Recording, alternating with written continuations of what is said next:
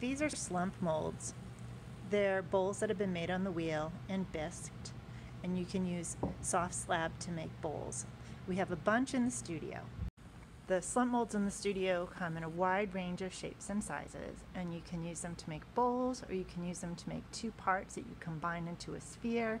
Actually, you can combine as many parts as you want, so you can make a stacked vase if you wanted. You want to start with the slab that you've compressed well on both sides. And you'll notice that I'm working on canvas because I don't want the clay to stick to the table. Then you're going to take the bowl form you want, and I've checked the interior and I decided I like this shape, and I'm going to place it very lightly on my slab, and I'm going to cut a circle wider than the bowl. And I'm not worried about it being pretty or perfect, it doesn't matter right now.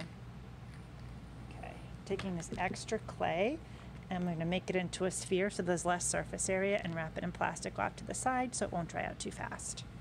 Okay, so I'm going to lift this up, and I'm going to make a line from the middle to the outside.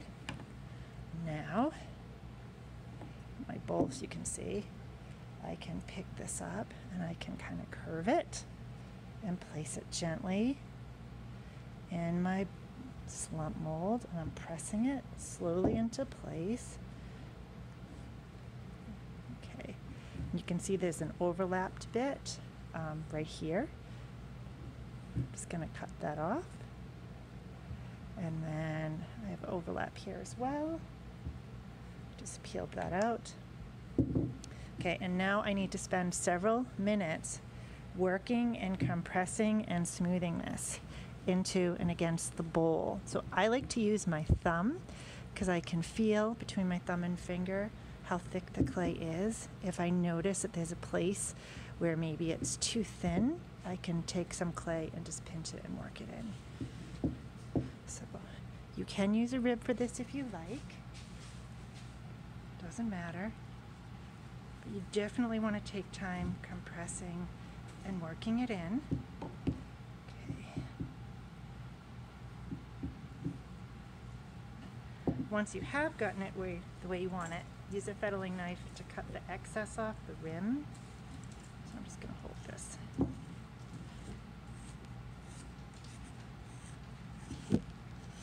Okay. And I'm going to pop it out and see if I have any cracks or anything on the outside I need to repair.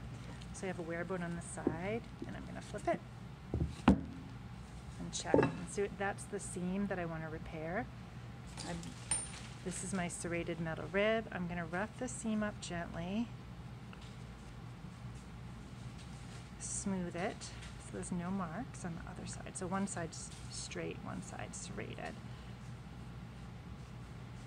And I know I can do more refining later. I just like to get rid of the seams. And now I'm going to just lay this gently back on top. Oops, I should just move that too. Flip it again. And now do my final, smoothing. Piece of wood fell in there. Okay. Alright, so it takes some time to do that. And then when it's perfect, and I pop it out again, I can wait until it sets up, and then I can add a foot to it, I can find the rim, or I can combine it with another part. So let me just flip it one more time, and this time there's no seam. I would set it aside. So while my bowl is setting up, I'm going to use this piece of wedged clay, and I'm going to make it into a lug, so it'll be a square that's very compressed and strong, and use a hand or extruder tool to make a foot. I'm going to use a small one. Okay, so gravity and padding will help me shape it. It's gravity and padding.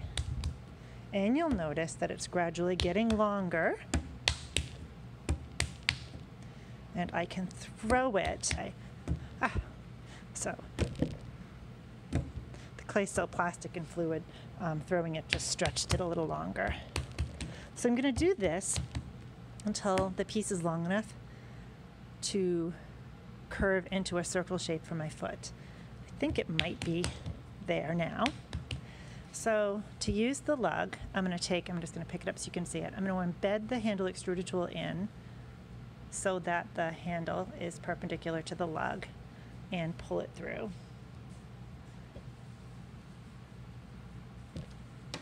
And when I open it up, I will have this beautiful shape.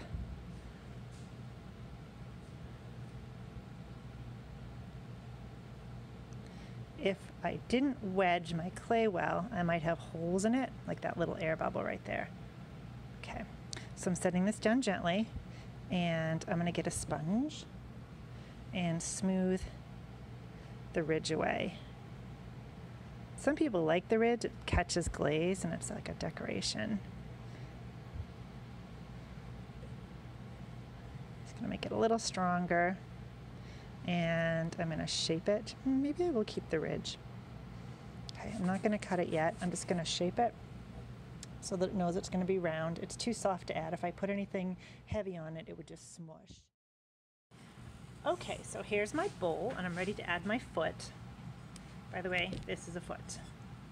Gives you something to hold on to when you're glazing, and it keeps the bottom of the bowl away from the surface of the kiln, so there's less in contact. It's less likely to crack in the firing, and I think it looks nice. It gives it some lift. So here's my soft ring, figuring out how round I want it to be and how large I want it to be, and I'm going to cut gently, beveled angle, making parallel beveled cuts. And the reason I'm doing an angled cut is because it's more surface area. So then I want to use a little water to join the ring together. Water's going to act as glue. I'm going to scratch it up. They'll hold together. Gently wiggle that together. Okay. This is a little soft still, right? So I'm going to figure out where I would place it. And then I would mark it lightly,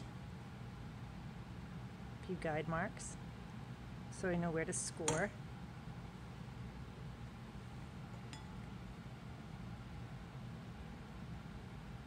If I score in an area where I don't want there to be scratch marks, I'll have to refine it when it's leather hard. I'll just have to smooth away those unintentional marks. Okay, so I'm gonna score this side. I'm scoring both pieces are going to be attached. I'm going to place it, and I'm going to gently wiggle it into place. I have a second board, and I'm going to sandwich it and flip. Okay, so now you can see I have a foot. The rim of the bowl still needs to be refined, so I'd probably use a little water on my fingers and round the rim. Some people might find a sponge useful. I'm not a fan of the sponge because it takes away the fine particles of clay and makes it feel gritty. So I would refine the rim. I want you to see the difference between the area that's refined right here and the area that's not, so you don't want these sharp edges. So another thing I could do, if I didn't want a bowl, I could combine two parts. I would have to slip and score, and then I could make a sphere, so you can see that you can get different shapes. That's it.